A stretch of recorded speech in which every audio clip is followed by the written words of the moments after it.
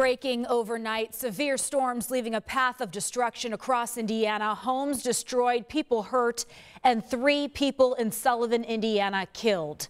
The National Weather Service confirming at least 1 tornado overnight. From Sullivan to Whiteland, crews are now working to clean up damaged homes and businesses, and we have full team coverage this morning tracking the damage and the cleanup efforts. Our Matthew Foltz is in Johnson County and our John Duran in Sullivan County, where 3 people are dead this morning. We'll get to each of them in just a moment, but first let's check in with meteorologist Lindsay Monroe, who has been very busy overnight tracking these storms. And Lindsay, are the storms gone, and what will we be seeing today? Yeah, we are now on the quiet side of the storm system, and we were just a part of a large storm system that brought several reports of tornadoes as well as wind damage from the Mid-South all throughout the Midwest. So I wanted to start with those reports that came into the Storm Prediction Center overnight.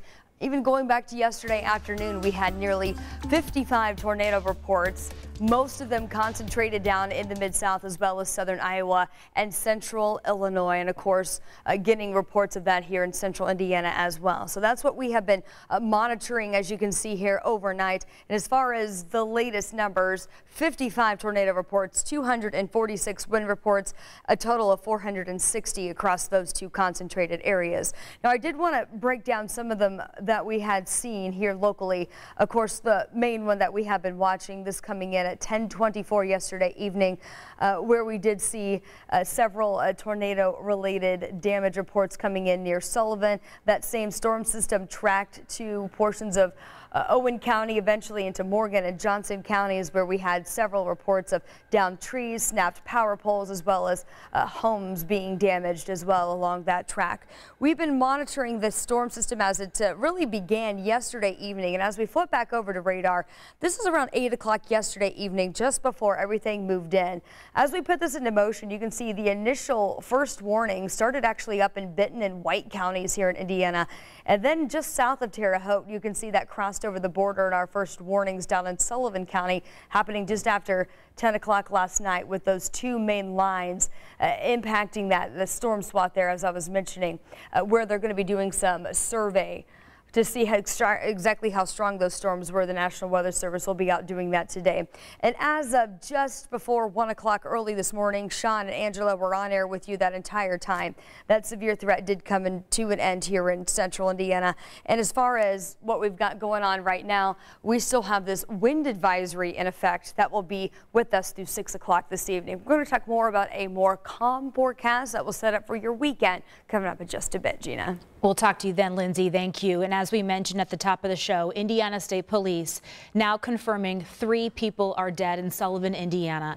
This after all those severe storms and at least 1 tornado hit the area overnight. John Duran is live in Sullivan this morning. And John, this is probably where we've seen some of the most extensive damage. Good morning. Good morning, Gina. The sun is up for the first time, bringing you here to Sullivan, Indiana, and one word to describe it is eye-opening, another is shocking, because everywhere you look, there's destruction, debris is everywhere. I just want to give you a scope of what we've been looking up at since the sun has come up. I mean, roofs are ripped off. This is a church, this white building behind me. Just to the left of it, behind it, you see a home, and its roof is completely gone. Other significant damage to that house. And then take you just behind that, and I can't even tell you what that is. It just looks like piles and piles of debris. However, we did speak with an emergency responder who told us when the sun was down that is the area where the tornado, the line it crossed from west to east, and that is where the most damage was to homes that were absolutely leveled by this powerful storm, and obviously, as we mentioned, causing 3 deaths as well. I'm going to take you right down this street. Power lines, some down, some leaning. We saw some line workers here when it was still dark out. They've since moved. There's still no power in this area. The wind is picking up. We've just started to feel a bunch of these really strong gusts, and I want to also mention we are in an emergency state All right, we had some technical difficulties there with John. We're going to check back in with him little later in the show, but really giving us those first pictures now that the sun has come up. Want to show you this backup from overnight in Whiteland. INDOT crews tell us this was caused by storm damage, including an overturned semi. All lanes were closed on 65 North, which stalled traffic for hours. Here's video sent in by one of our viewers who was stuck in this backup. This has since cleared. Look at that, just debris scattered all over the roads. So traffic is now moving as normal this morning.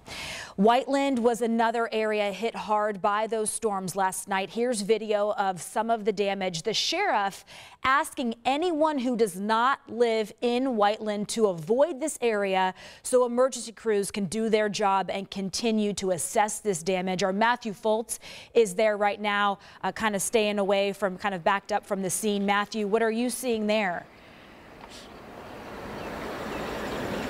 Yeah, Gina, I can tell you that since the sun has now come up, this scene is unreal. We've now moved just about a mile east of Whiteland Community High School.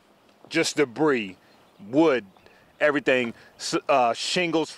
pieces of shingles from the home, and just complete devastation in this area. You can see to the left of me, a small car lot had multiple cars damaged from winds and other things from this severe storm weather. You can see right here what used to be a clear path street, now completely blocked with trees, downed trees. You can see crushing that car right there, as well as more trees next to this home, and just more damage as far as you can see to the left of me. I mean, it's just like similar to what John said, just debris completely scattered in the trees, tree lines, roofs lifted off of homes. I'm actually told by one neighbor that lived nearby, this is a local body shop that is now completely destroyed by this severe weather overnight.